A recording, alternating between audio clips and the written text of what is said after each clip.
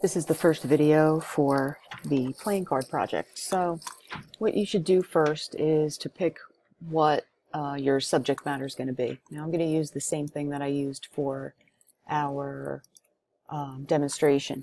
I'm going to use Adam Levine. He's the lead singer of Maroon 5. What you also want besides their face, a good quality face. By the way, you want the face to be either three-quarter kind of view, like turning their face slightly. I said in class that, you know, if you could see one ear, that's good.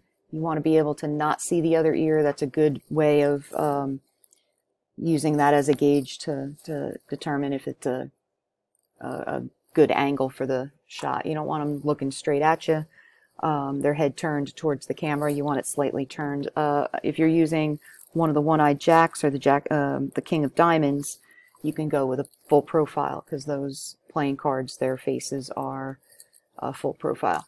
So what you also need is something for the person to hold. So I had a microphone, and I also had something for the background, and then I also added this logo here that I'll put into the project somehow. So you just want to gather your images and you want to put them into a folder called playing card in your graphic design folder. Okay, so the very first step to this project is you're going to take the face and you are going to bring it over to the playing card. So what I tend to do with this version of Photoshop is I drag one of the images outside of the blotter and have the other image on the blotter. So you're going to roughly select the face. I am purposely selecting more than I think I need. I'm going to grab his collar, and you're going to get marching ants around it. Now I just happen to use the polygonal lasso tool. If I wanted to use the regular lasso tool or even the rectangular marquee tool, something where you're going to get marching ants around here.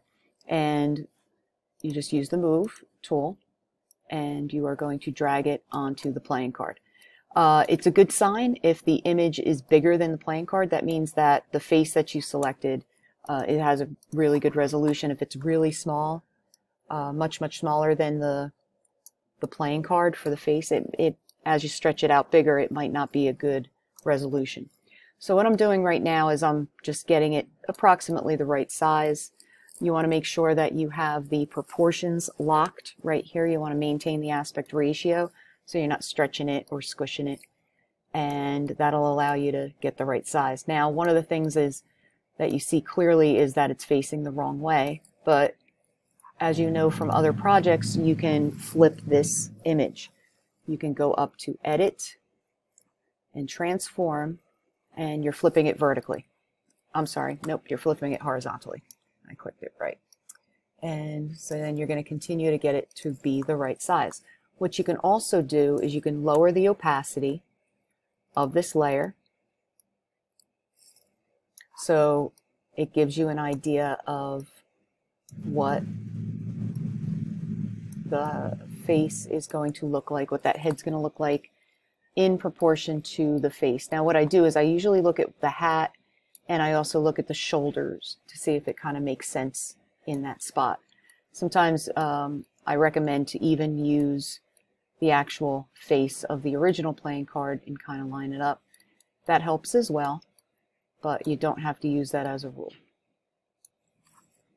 Okay, then I'm going to bring the opacity back up. All right, so that's the first video. The next video, I'm going to show you how to clean up the edge here, and we'll start to think about how we're going to get this to look very realistic.